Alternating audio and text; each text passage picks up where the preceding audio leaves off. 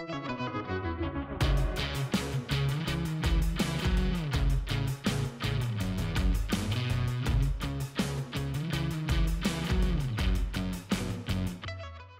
going on, everybody? It's Will, and we're coming back for another episode of the HuntStand podcast. On today's episode, we're going to be bringing on team member Brian Murphy. Now, for those of y'all that may not know Brian, he comes from a very prestigious background working in the whitetail world as the CEO for QDMA, and that's the Quality Deer Management Association. And now we're super lucky to have him on the HuntStand team. And so today, we're going to bring him on to kind of pick his brain a little bit about shed hunting, but we're also going to get to find out a little bit about Brian, kind of what he's done over the past 25, 30 years. But primarily, we're going to be talking how to find shed antlers, where to look, how to kind of strategize a plan to go about finding sheds, doing a little bit of scouting. And then we're also going to kind of learn from Brian how and what you can learn from those sheds. There's a lot that whenever you pick up that antler, what it can tell you about that deer and a little bit about your deer herd. So we're going to be picking his brain a lot on that, finding out more about him. But, again, guys and girls, we just want to thank y'all for tuning in to this episode because there's a lot of other podcasts out there. And if y'all don't mind, head on over to whatever platform you're listening on, whether it's Apple, Spotify, Waypoint TV app, and go on over there and rate and review this episode for us, and if you've got different questions, different topics you want to hear from us, and you want to make sure your voice is heard, head on over, open up your email, send us an email at podcast@huntstand.com. So that way, we can get some questions from y'all and podcast about it. We don't always see everything on social media. We try to scour that as much as we can, listen to y'all as much as we can, but if you definitely want to make sure your voice is heard, send us an email. But on today's episode, we got a lot that we're going to learn from Brian Murphy, and so we hope y'all enjoy. All right, we're live, everybody. We're back for another episode of the HuntStand podcast, and today we have a renowned wildlife biologist, Mr. Brian Murphy, also part of the HuntStand team, on board with us today. So, Brian, thank you for stepping on the podcast with me today. My pleasure. Always good to talk deer. Oh, it's always fun, man. So, one of the things I like to do to get this podcast started out with and introduce you, the guest, to everybody is I want you to give us a 30-foot tree stand view of who Brian Murphy is. Well, probably like many of your listeners, I grew up as an avid hunter and outdoorsman and dreamed about, working with wildlife as a real job. And I didn't even know that existed until I was 12 years old. True story. I was reading an Outdoor Life magazine, and I read an article about a wildlife biologist working on deer somewhere, probably in the Midwest. And I did what all 12-year-olds do. I convened a meeting with my parents and told them that I decided what I'm going to be in life. And they looked at me, quizzically. And I said, I'm going to be a wildlife biologist. I'm going to work on deer. And they looked at me and said, is that a real job? Does it actually pay money? And but thankfully, they supported me. And so I pursued a degree in wildlife biology, did my undergraduate at Texas Tech University. Okay.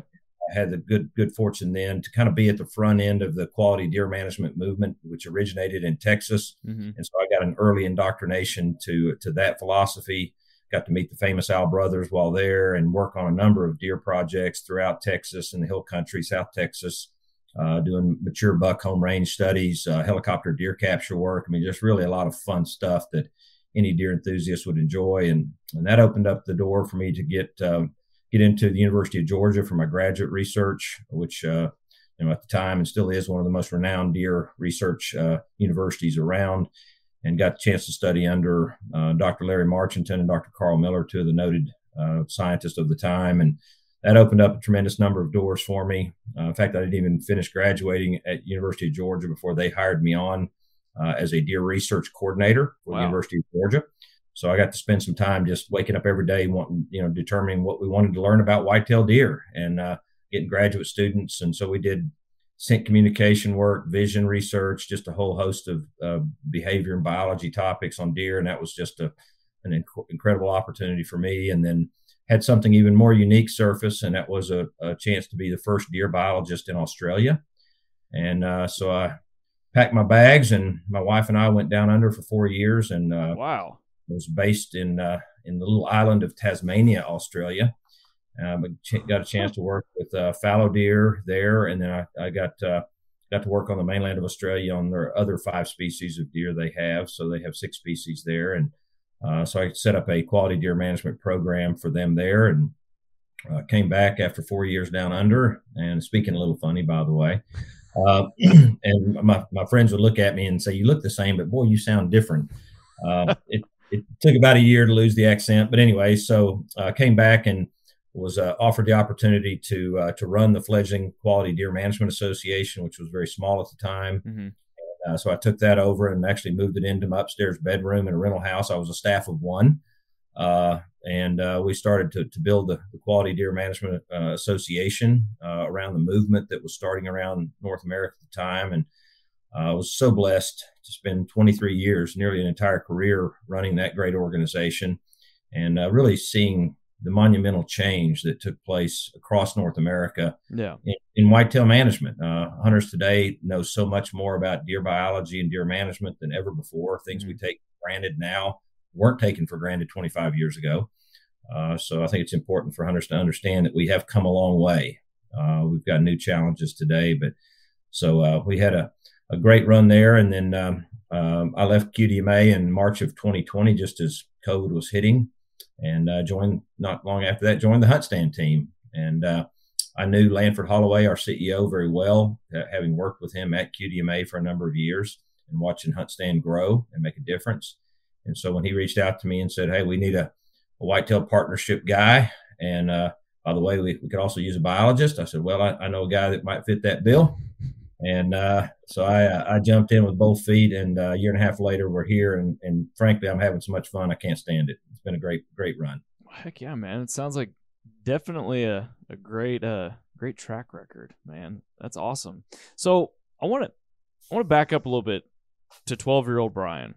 Mm-hmm. You know, you made that decision back then that you wanted to do this. This is what you wanted to make a career.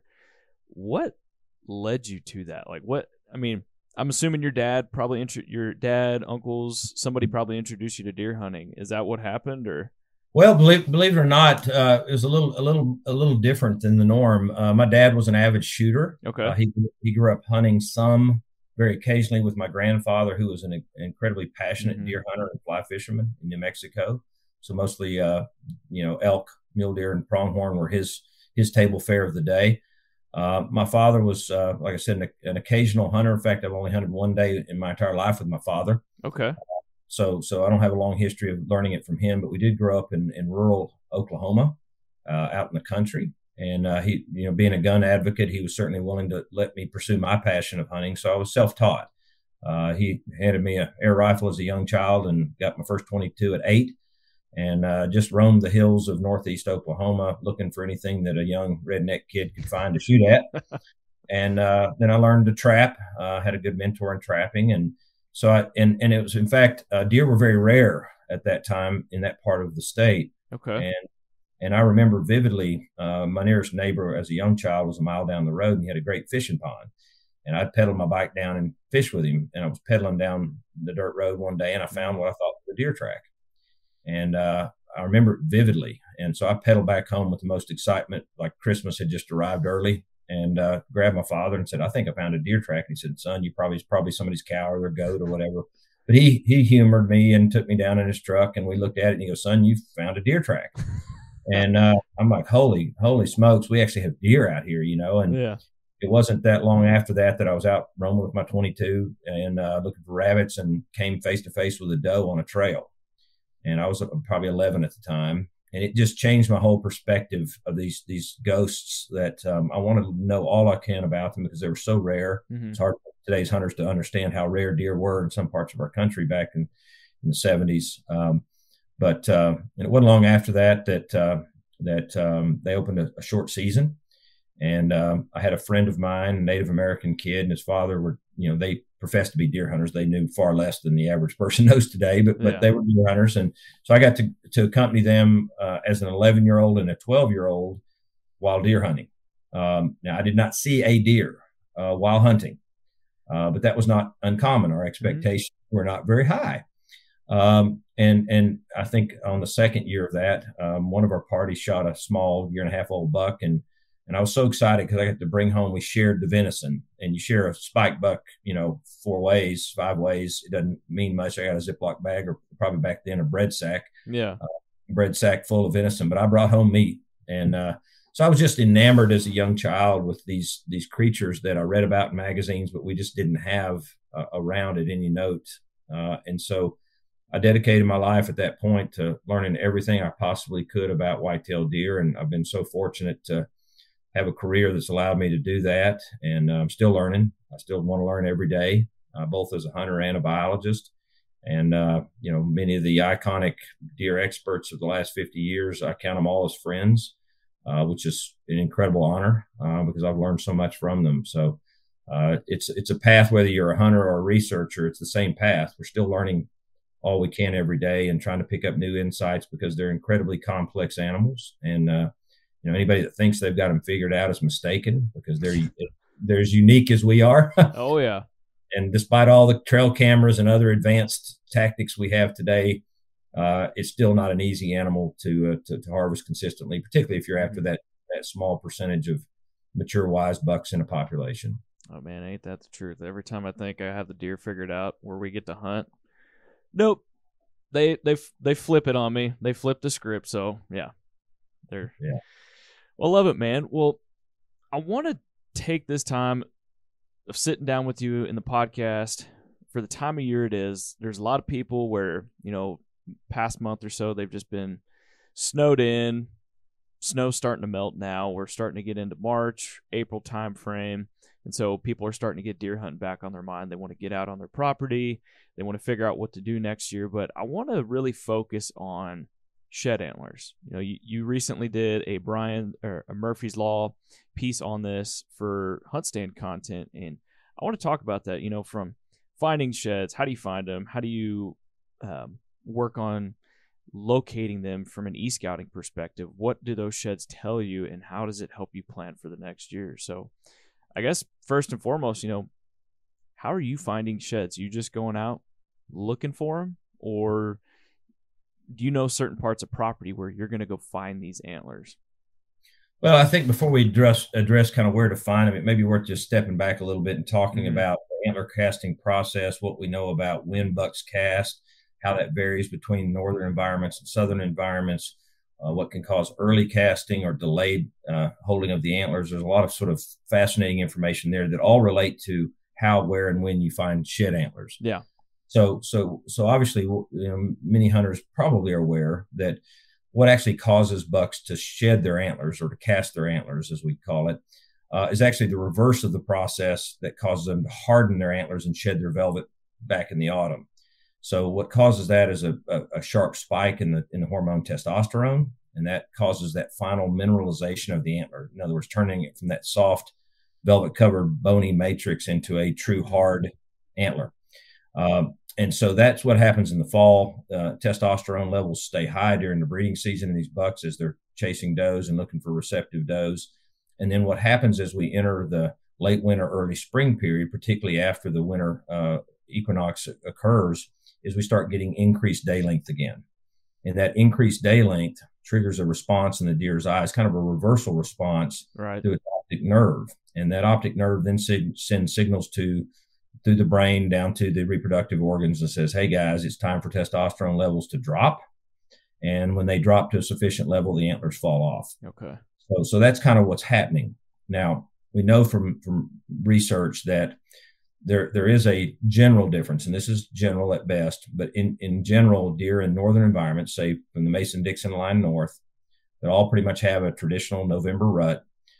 They also have cold winters. We see older bucks typically rutting hard and fast and then casting their antlers first, and the younger bucks actually holding their antlers a little bit longer. In the South, where we have highly variable ruts, in fact, there's it's early February now, and there's still a rut going on in the deep South. So those bucks obviously need to retain their high testosterone levels in their headgear. So we typically see older bucks retaining their antlers longer than the younger bucks in the South, where they have to maintain those high testosterone levels and breed those does. Mm-hmm. Now, we also know that any degree of abnormal stress to the deer, whether that's physical stress, thermal stress, disease, injury, anything that really causes some disruption in a deer's normal daily, work, if you will, causes early casting or can cause it. So, in fact, I just came back this past weekend from a late season hunt, a February hunt in South Texas. They have a deer management assistance program that allows certain landowners to continue hunting, and their rut's typically around Christmas there. Yeah. And so you would expect the bucks to still be in hard antler. And yet we had this abnormally harsh cold front come through right before we got there, dropped down into the 20s with wind chills in the teens, which when you think of South Texas, you're on the same parallel almost with Miami, Florida, and you're far south. And so those deer are not used to seeing temperatures that cold. And what we observed was probably a third to a half of all the mature bucks had already cast their antlers on this particular property. Really? Which is abnormal. So we had to be real careful not to shoot one of those bucks as a doe. Mm-hmm. So that's I assume that's what caused it, because this ranch has good nutrition. So, nutritional stress can cause it. Injury, disease, and other things can cause early casting. And up in the big woods areas of the Northeast, many of those systems are mast-driven system, acorn-driven systems. And so if you have an acorn mast failure, nutrition can be down across the board, and we can see early casting in those areas too. Okay. So that's some of what we know about antler casting. Now, in terms of time, individual casting dates for bucks, we don't have a lot of good data in the wild, but in captive environments, deer research facilities, etc., most of those bucks cast within a couple of days of the same time each year. Whether the early casting dates are a little bit later than the rest of their group, they typically have a unique casting pattern. Mm-hmm. Now, what is a little bit confusing there is that those deer are on constant high quality nutrition. We have a lot more, variables in the environment. So I don't know, I can't say with any degree of certainty that that's occurring in wild deer. So we just don't have the data. Now, the other thing we know, again, from captive deer, is that most bucks will cast both antlers within a 48-hour period, generally. So we don't typically see one buck, running around with one antler for a week later than its other one, unless it maybe just literally bumped it on something. The one that came off early, sometimes if they bump into something, that may cause that one to come off a little bit prematurely. Mm-hmm. So that's kind of what we know about the casting process. In terms of where to look for them and how to look for them, I mean, obviously I start with areas that deer are feeding late season. Food plots are an ideal situation. If you don't have food plots, any other ag sources, or if you have some native vegetation areas that deer typically congregate in during the late winter period, you're more likely to find them there. Obviously, you also want to connect the bedding areas where they typically bed to the feeding areas, because somewhere in that path is likely where those antlers are going to be, whether the antlers are in their beds or on their travel corridors to and from feed areas. Because typically the late winter home range of a buck shrinks. Once the rut's over, they're not expanding that home range looking for does, so they're going to concentrate their home range typically around a food source, and so they're going to be in a concentrated area of your property. I like to look at areas where deer have to navigate fences. If you have feeders, things where they can either the jolt of them jumping or the bumping their heads on something, would cause the antlers to come off. So I do concentrate on those areas. Now, beyond that, what I like to do is use the HuntStand app, and I use it all the time for cast antler hunting. Is I'll take a block of woods and I'll systematically work that block of woods. Yeah. A lot of hunters say, "Oh, I'm already doing that. How's the app going to help me do that?" Well, I can tell you, and I use the app's trace path function, where it actually puts a dotted line on the ground where you've walked on the map, mm-hmm. and I can tell you, unless you have completely flat open hardwoods, it's harder than one would think to walk a perfectly straight line and not miss areas. Oh yeah. Trust me, I've done it, and I've done it in areas where I thought I didn't even need the app, and I look back and I've missed blocks of the woods that I thought I'd walk through, and I clearly hadn't. Yeah. Because you have to circumnavigate, thickets, down trees, whatever it is, and so you correct your path, and the topography of the land doesn't run perfectly north and south or east and west typically, so your body naturally flows in an area that isn't in a straight functional line often. Mm-hmm. And so I'll systematically work a block of woods and then check it on the app. And if I find an antler, I'll often drop a mark just as a reminder of me where I found it. So that may help me find something, particularly if I want to find a set of sheds, a match set. I might want to go back in and spend some more time looking for that one. So I use the trace path function and work the area. And of course, I use trail camera data, observation data to know when most, if not all, the bucks have cast. Because obviously, if you start shed hunting a little too early, you may have to go back and walk some of that same ground again later. So I'm a little bit lazy. So I typically wait till they're pretty much all on the ground. I don't have other shed hunters on my property. Yeah. And I try to get out, as quick after all of them hit the ground as I can, because the spring green up hadn't happened yet. So February, early March, right before turkey season or during turkey season is often a good time. Gotcha. So I kind of want to back up just a minute talking about when they cast. You talked about, the different equinox basically triggers that sensor, if you would, in their eye that tells them to fall off. Have you seen before that either a warmer or colder winter will affect how soon those antlers drop? Absolutely. As I referenced, any amount of stress on a deer can cause early casting. And that's what I think we saw in South Texas, because they got an abnormal cold front through there right before we arrived. So I suspect it caused, premature casting by a couple of weeks in that particular area above when it would normally have occurred. And that's not uncommon. So yeah, absolutely. I don't see warm weather necessarily extending that. Okay. It's really a daylight driven thing, short of a stress. Now, obviously, if we had an incredible heat wave during the peak of winter, it might cause something like that. But I don't think there's enough heat that's going to cause that stress that a cold front can do. Those bitterly cold temperatures, I think, are really the culprit here.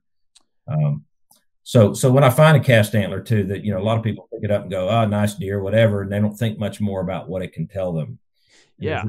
There's really a tremendous amount of data that you can get that helps you as a hunter and a deer manager. And so the first thing I do, like any hunters, I pick it up and admire it. And to me, it reminds me of my youth when I used to look for arrowheads back in Oklahoma. Each one is this unique little story. Mm-hmm. And let's face it, most hunters are running trail cams now, and they know most of the bucks that use their properties on a regular basis anyway. And so, my first thought is, all right, which buck is this? And do I know him? And generally I do, or at least I can find him in the trail cam pictures eventually. So I go back and I look at the trail cams, and I try to assign a rough age to that animal, using primarily the trail cam pictures to look at body characteristics. I probably already have a rough age on him anyway, so I've probably done that during the season. Right. So I try to group all the antlers in rough age groups, and at least I can separate with some degree of certainty the 1-year-olds, the 2-year-olds, and the 3 to 4s, and the 5+. You don't have to be perfect. Mm-hmm. But what it does is it starts to give you an idea of what age classes to expect the following hunting season. So it gives you a barometer of kind of the group of bucks you're carrying over. Obviously, all of them will be a year older next year, so you can kind of say, all right, if we have this many 1.5s, some won't make it, but most will, hopefully. And so we'll have roughly this many 2-year-olds, 3-year-olds, 4+. The next thing I do is if it's a buck that was in the shooter caliber range, we were thinking about harvesting, or just a nice young buck that we thought, man, that buck scores great for a 2-year-old or whatever, is I'll go back and I'll run the tape over it, and obviously assign a rough Boone and Crockett or a spread to it to get a rough Boone and Crockett score. And then I'll go back to my trail cam pictures and say, what did I guess that buck at? If I guessed it at 120 and it scored 130, then I'm being a little conservative, and vice versa if I overestimated it. So I like to kind of use that to fine tune my scoring ability, so that I get a little bit better each season. Next thing I'll do is I'll look at the burr or the cast part of the antler, and look for any portions of extra material from the pedicle. The pedicle is just the stump from which the antler grows, but often I would say as much as 15% of the sheds that I see have some degree of extra material that got removed during the casting period, and a chunk of material, if you will. And what we've seen is that can, not always, but can lead to an antler deformity in future years. If they damage that pedicle, then I want to be on guard the next season. When I see that buck again in trail camera pictures, I'm going to look at the antler on that same side and say, is that antler normal or not? And if it's abnormal, particularly highly abnormal, I've got a good indication of what caused that. It's not a genetic abnormality. It can't pass it on to the next generation. It was simply an antler injury at time of casting, a pedicle injury. And so that can give you an idea of whether that buck, and if it happens in 1 year, it's likely to happen pretty much every year thereafter. Yeah. Some degree of abnormality. So I like to kind of, keep that in mind as well. And then I also obviously look at where on the landscape I find it, because if it's a buck I want to kill the following hunting season, particularly late in the season, towards the very end of the hunting season, I've got a good indication of where he likes to spend his time. So I can use that to my advantage and put in a little more effort on that part of the property late season. So there's a whole lot of information out there that you can get from these antlers that a lot of hunters, don't perhaps think about initially when they find one. So one of the questions I have then, when you pick this shed up, and I did a little bit of research, are you able to tell how healthy a deer is based off of that cast antler? So one of the things I saw was that if the base of that antler has essentially a round protrusion of the base itself, it sounds Mm-hmm. like that's a relatively healthy deer.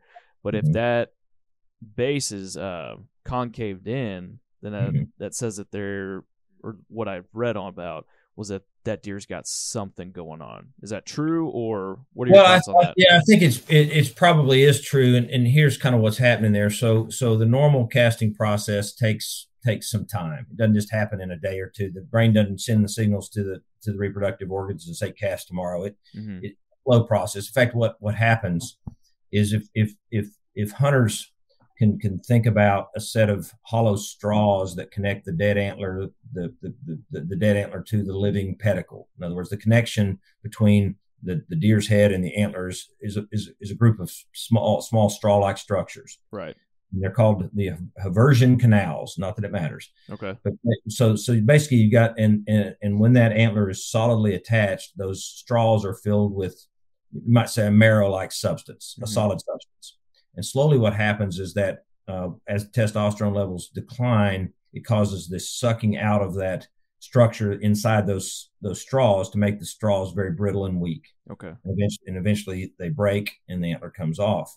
In fact, that's the only known, it's kind of fascinating. There's a lot of interesting stuff about antlers, but that's the only known connection of a dead tissue to a living tissue in the entire mammalian world. There's no other mammal on the planet that has a connected piece of dead structure. An antler is basically dead bone connected to its living skull. So that's a really unique process.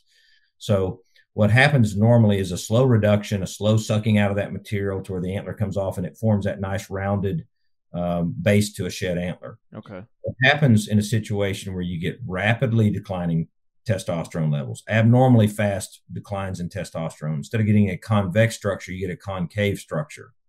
So what that tells me is that for some reason, that buck who has an abnormally concave, a cupped out base versus a rounded base to its shed antler, that buck's testosterone levels drop very quickly for some reason. And that could be stress. And so my gut is, and a good sort of anecdote here is that we had a buck at the University of Georgia years ago. It was one of my research deer that I was doing for Sync Communication at the time. And this buck got so aggressive towards fellow students that we either had to kill him or we had to change his attitude. And you change their attitude by removing two things that make them a male, if you know what I'm talking about. Yep. And so his name before the procedure was Bud. It became Bud Light after the procedure. I like that. So we castrated this buck. Yeah. And so if you castrate a buck while it's in hard antler, if it's basically, this buck became a velvet buck. All right. So because he had not enough testosterone to harden the antler and get through the process. So he grew a velvet set of antlers and became very placid, obviously, because he wasn't an aggressive buck anymore. We'd castrated him. So we decided in our infinite wisdom, me and Dr. Carl Miller, that we would give him a shot of testosterone so that he could go through the normal antler hardening velvet removal process and become a buck for a short period of time. Unfortunately, the literature on how much testosterone one should give a buck was not very good. And so what we did is what most food plotters do is if it says, 3 pounds per acre of seed, you double it. So we doubled the dose of testosterone and we hit this buck with the testosterone. And I can tell you he went through a very accelerated rutting cycle and very hyper. He was so hyper up, we had to put him in a half-acre outside pen, and he ran laps for about 5 days. Would stop and rub and scrape and just do laps. He was jacked up on testosterone. But because it was his source of testosterone was a shot in his blood system. It left him pretty quickly. Yeah. For your testicles that will produce it on a sustained basis. So he went through a highly accelerated rutting process and then a highly accelerated casting process. Okay.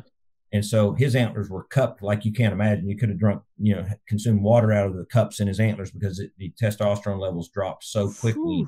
This buck. So that's basically supporting what we discussed in terms of stress causing that concave versus a convex type base to a cast antler. Now, have you seen any differences or similarities, I guess, if the older the deer gets, do you see that concave starting to happen more, or do you see that in younger deer? Or to be honest, I don't know that I can address that. My gut is that an older buck may, it's really old buck. We're talking about ancient, well, I'm not talking about old. 7, 8 year olds. I'm talking about teenagers. Yeah. My gut is that they might cast a little more quickly. In fact, some of the bucks that we saw there in Texas, we think were some of the very oldest bucks, and they happen to have bucks on this ranch that can be 10 years of age or older. Yeah, 10 or 12 very rare situation. They have some really old bucks. So that would be my inclination, but I honestly don't know. Okay. So going back to when you find antlers or when you find their sheds, does that mean that's where that buck lives? So let's say, you find it random spot on your property. I know there's some people that I think a common misconception is that wherever you find that shed, that's where that buck's home base is. That's where that buck is always going to be. How true is that? No, I mean, what we see obviously is something we call home range shifts. And it's certainly most common in bucks during the summertime. And this is a misnomer that a lot of hunters have. They're out there glassing soybean fields or food plots in the summer months and watching these bucks, these bachelor groups out there. And they're so excited because they've got 6 or 8 shooter bucks out there. Man, this is going to be the best year ever. And then they experience this Houdini act in bow season when all of a sudden most of these bucks disappear.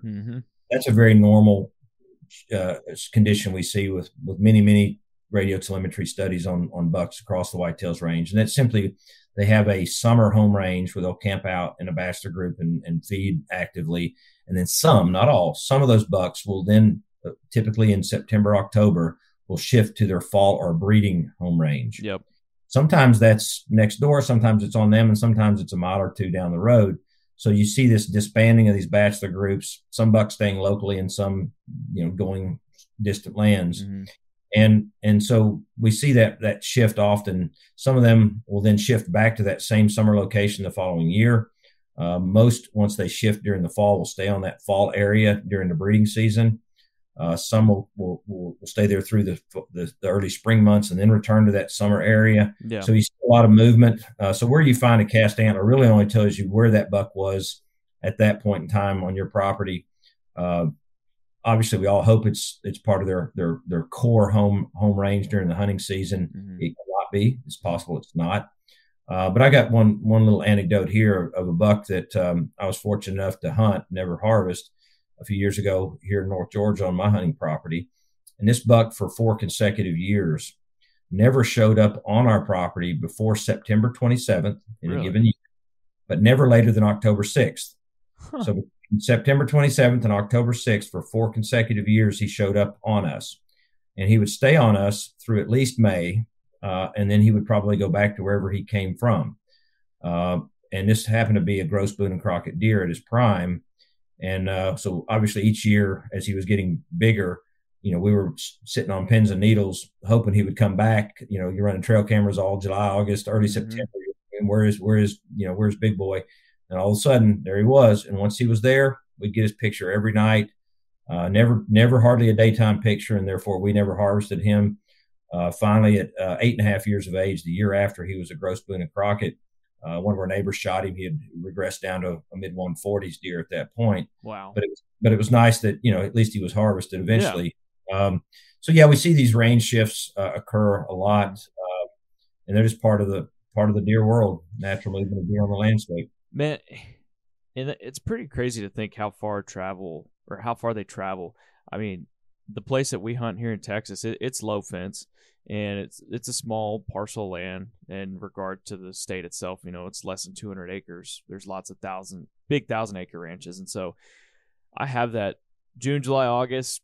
Bachelor groups will be sticking around all the way through September, and then it seems right about that time, bow season's happening, and then right before general rifle starts early November, those deer disappear, and then it's like a whole new batch of deer just come in. Never seen them before, and then they come in. I don't know those deer at all, and then now all the deer that I had in the fall that survived, those bucks are starting to show back up on camera again. Mm-hmm. Well, one thing I think important from a hunting perspective is hunters who are running trail cameras and have identified a bachelor group of bucks on their property. If they've got more than 1 year of experience with those, they can generally divide them into two different groups. And I call them, the stayers and the leavers. Yep. Those who stay, you can pretty well predict are going to, if they stayed last deer season on your property during the hunting season, they're probably going to be there again. Those that left you last September, October are likely to leave you again. Yeah. So if one of those leavers is a buck of choice, one you want to harvest, you don't have the luxury of waiting until the rut and fine tuning all your strategies. You've got to hunt them hard and fast. So if you're a bow hunter, if you've identified one of these leavers, you got to just roll the dice and get after them. Yeah. And, if you bump them, but, they're going to leave you anyway, based on their history. So I really divide my bucks into those two different groups. And if I've got one that I really want to try to harvest, I'm going to hunt him exclusively right out of the gate. As long as he's around, I'm going to stay on him because I know my days are limited with him versus some of the others. I can be more strategic. I can wait till the right, everything's perfect and hunt them in November during a rut, or I can wait late in the season on food sources. So it really does help to segregate your bucks into those two camps. And then you got this third camp of those that might just show up on you, randomly. And those you just got to kind of take as catch can, if you will. Luck of the draw on those. Yeah. Now, we also have some pretty interesting data, both out of Texas and a number of other states. And it shows that the vast majority of bucks will take one or more excursions, as they're called, during the breeding season. And these excursions typically are defined as 1 mile movements, where they'll literally just pack up their bags and go a mile or more, sometimes up to 3 miles out of their home range, typical home range, and stay there for anywhere from 12 hours to 36 hours. Yeah. And then return. And some will make as many as half a dozen of these excursions throughout the season. Some will take one or two. Most will take at least one. And this helps explain where, hunters sometimes, they're running trail cams. They think they got every buck identified. Then all of a sudden this giant buck shows up and they either see it or they kill it. They go, and then there's no more, if they don't kill it, there's just got a couple of trail cam pictures or one observation, then he's gone again. Like, where did he go? Well, he probably was on one of these journeys outside of his normal home range. And if you're lucky enough to be in the right place at the right time, you may literally kill a buck that lives 90% of its life or more, 3 miles from you.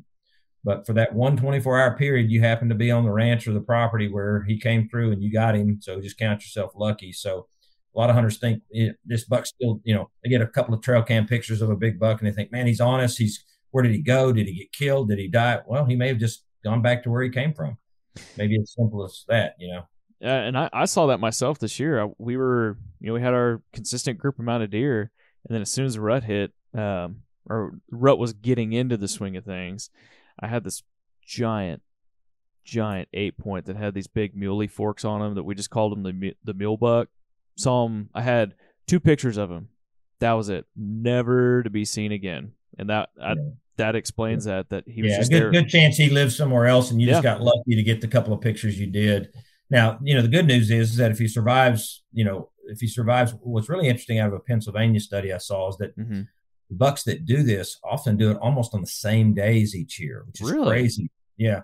So what I would do if that buck, you think he might still be alive, is I would look at when you did get the pictures and the trail cams, and I would mark out those 2 or 3 days and hunt him hard those days, because there's a good chance he'll come back through. Go back to those same days. Yeah. And what's really interesting is we don't know, why they're going out there. We assume because it's during the breeding season, they're looking for receptive does. Maybe they got one, they're bumping a doe that on the edge of her home range that he's following into her main home range. We assume it's doe related. But there's some of these excursions that occur during the spring in some areas. So it's probably is breeding related. But what we don't know, And I've always wondered are they returning to their birth area?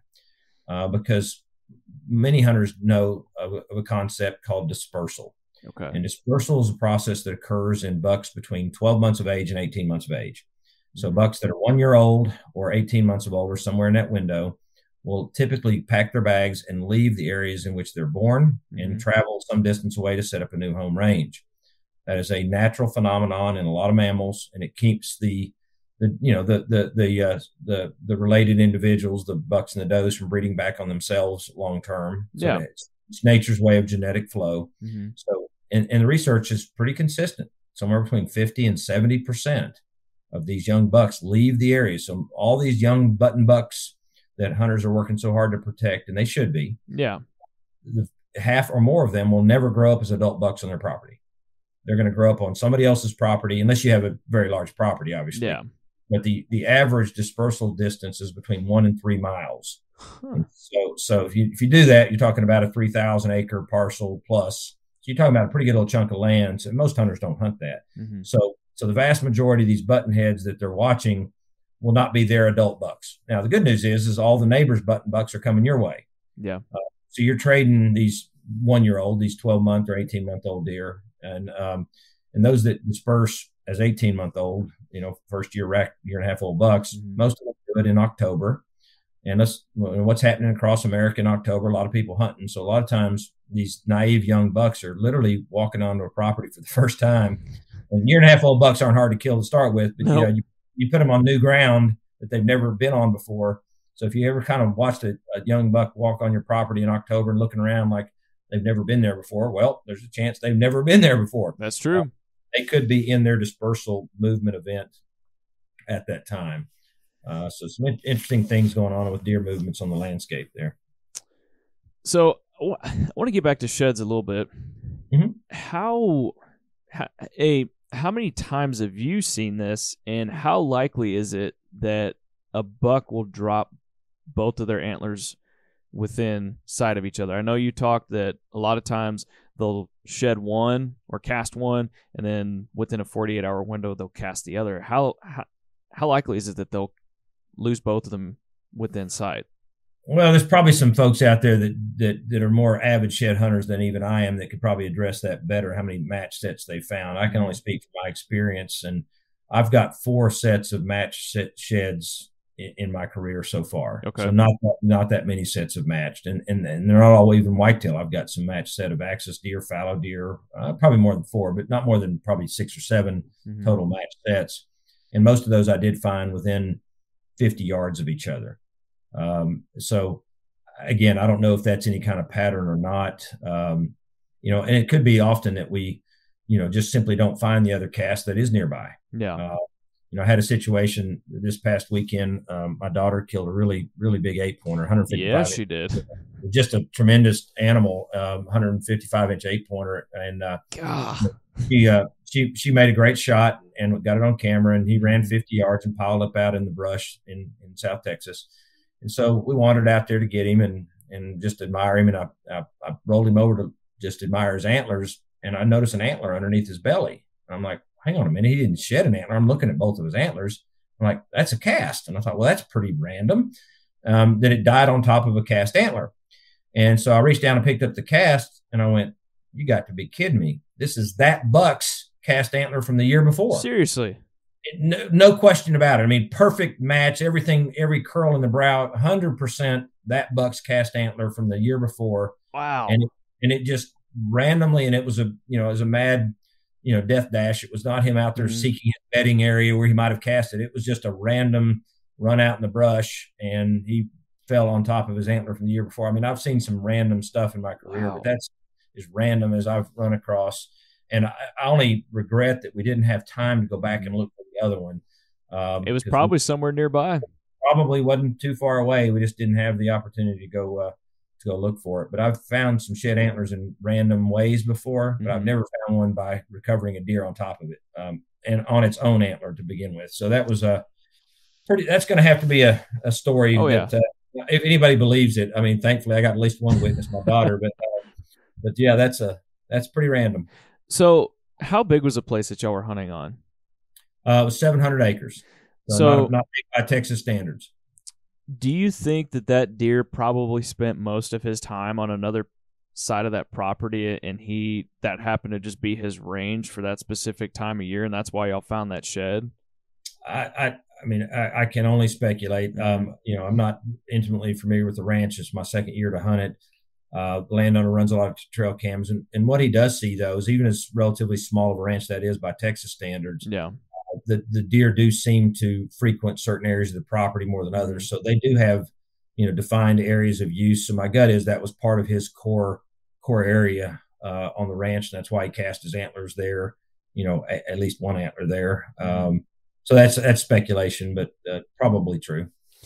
Now, have you ever shot a deer on an MLD property like that in Texas, late, where you've shot them and their antlers just fall off when they hit? I've been extremely fortunate that has never occurred, and it happened to me. But I can tell you, after we observed several bucks with cast antlers on this particular hunt, that moving both that 8-pointer she killed, and she absolutely outdid herself, went back and shot one almost as big the next day. I mean, she shot two. That one was 150-inch 8, and the other one was 155. So she got 300 plus inches of 8-point antler in 2 hunts. So she killed 2 deer. Like, killing an 8-point at 150 inches, that's like something that guys like you and me, like that's a life goal to kill. I've never shot one that big. I mean, she's outdone me twice now. I mean, I've never killed what I consider a big 8, and she did it on basically back-to-back days. And what was interesting about that first buck is, we brought it back to camp. The landowner was excited, and she was over the moon. And we said, hey, we know that deer, because he'd given us a bunch of trail cam pics. And so we started looking through those trail cam pics. We said, yep, that's him. And we started looking at it going, I don't think that is him. This deer, even though it was basically a big mainframe 8 with a small G4 on its left side. So it's technically a 9-pointer, but if it's an 8 in my brain. Right. And this deer we're looking at in the trail cam photos looked almost identical. Same little G4, but its brow tines were a little different. It didn't have a kicker off the base. It was wider. One G2 wasn't as long. We said, that's a different deer. Even though it looks like a twin, it's a different deer. The landowner was like, well, I don't know the buck you just shot then, because we don't have any pictures of him. And so it's kind of like a freebie, hey, we just shot it. You didn't even know you had. And so she goes out the next day, and she wanted to try to get a deer with her bow. She's 21, just started bow hunting this fall, and said, all right, we got a tripod stand for you. We'll go sit you on. And we set her on the tripod, and she gets up there and she can't draw her bow in that tripod. So she's all frustrated. She's running late. She's panicking. And so she's like, well, I'll just grab my gun and go down to that stand where I killed that other 8-pointer. Maybe a doe or low-end management buck will come out. She wasn't that fussed. So she grabs her rifle, comes in late to the stand. I mean, the whole story, and then this other giant buck comes out, the twin of it, she shoots it. So that's, and the best I could do the entire hunt was a 6.5-year-old 5-point that scored about 60 inches, which was perfect deer to take. I mean, we're there as much to help the landowner with some of his management bucks. It's a rare situation that almost only exists in Texas, but thankfully it does, where they can have too many mature bucks. They need some bucks removed, and we were shooting a few does too. So we were trying to shoot off the low end, and thankfully the landowner was gracious enough, particularly for my daughter, to let her take a couple of his nicer bucks, and she just happened to be in the right place and was super fortunate. So I've got one very, very happy, spoiled 21-year-old girl who's as geeked out about hunting as any hunter I've ever met. So she is eat up with it, and has been since she was 4 years old. So there you go. Very, very happy dad. Well, I've got about to be a 16-month-old that I'm hoping that she's going to be the same. I've already got her. Anytime she sees an elk come on the TV or she sees a set of elk antlers, she'll do a bugle. So far I've got her trained right. Well, they don't have to be boys. And, like I said, I'm blessed with 2 girls, both of whom hunt. My oldest, I've mentioned, she's my super avid, go all the time, everywhere, turkey hunting. In fact, she and I are going to South Dakota here in a couple of months to get our Merriams to finish our slams together. So she's got 3 of the 4 for a turkey slam already. And then I've got my youngest, who's my super occasional hunter, but the super lucky one. Yep. And she'll go out one time a year and shoot 140-inch deer in Georgia. I mean, outdo me and her sister for putting in 30 days each. And she'll go out one day, and she did that on 2 consecutive years in a single hunt, shot 140-inch plus deer in Georgia. And just like, I don't know what y'all put all this time and effort into this. There's nothing to this. I don't know. My wife's the same way. And so it drives her older sister crazy because, one of them puts in, literally 5% the effort that the other one does, and yet has been as successful to this date until recently. Now that my older daughter's got these couple of nice big 8s, I think she's going to be hard to catch now. But anyway, it's fun having 2 girls there share the outdoors with. It's been been a real. That's awesome, man. Well, I kind of want to backtrack a little bit. You were talking about that landowner that y'all went to. He hadn't seen that deer before, and I actually ran into a similar situation this past year on a piece of property outside of Hondo, Texas. It was 1,500 acres, and they've got trail cameras galore out there.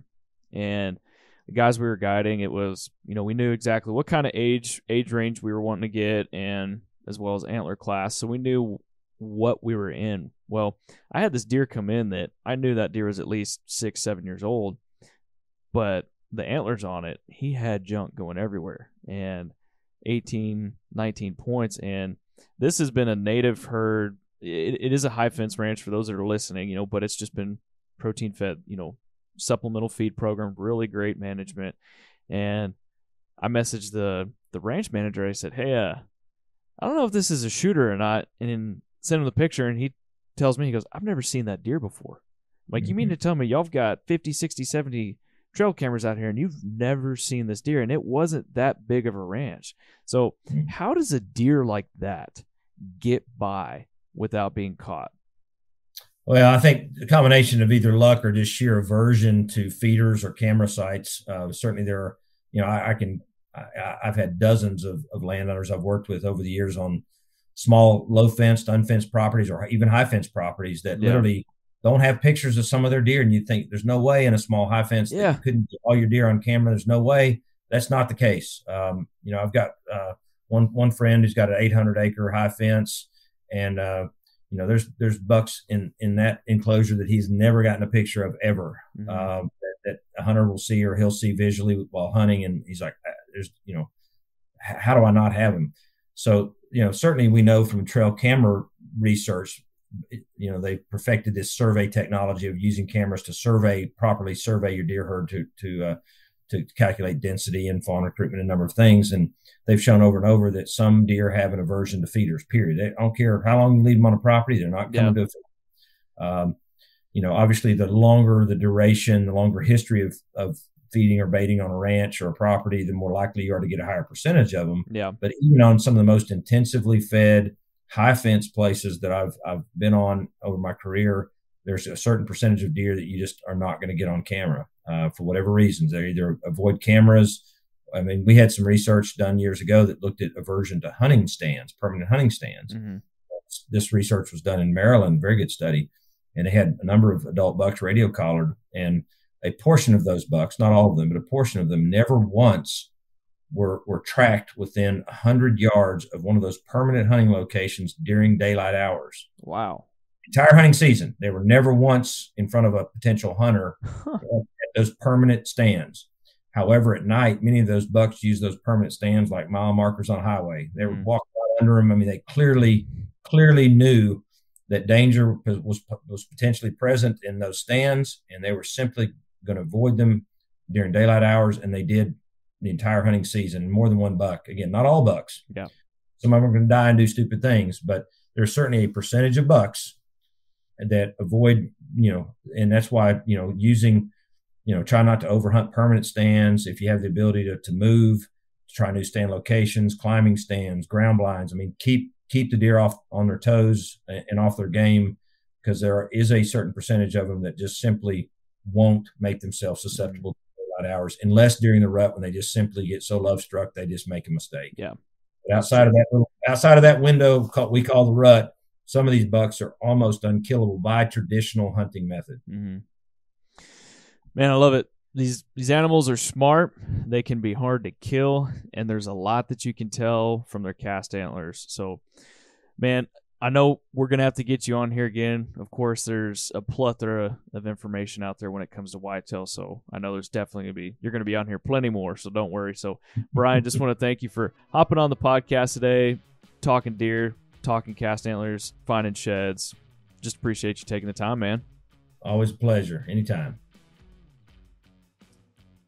And there you have it, everybody. Another end to another great episode. We just want to thank Brian for hopping on the podcast with us and talking deer hunting. You know, we could talk deer hunting for hours, but we just really appreciate him hopping on and just kind of letting us pick his brain for a little bit.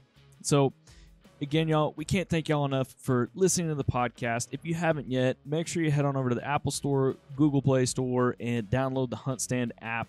Check us out on Instagram, Facebook. Give us a follow. Head on over to YouTube. Subscribe to the YouTube channel. And if you want to see some more content from us, make sure you go on over to HuntStand.com. Check out our field notes section, everything we got on going over there. But again, thanks for tuning in to the HuntStand podcast, and we'll see you on the next one.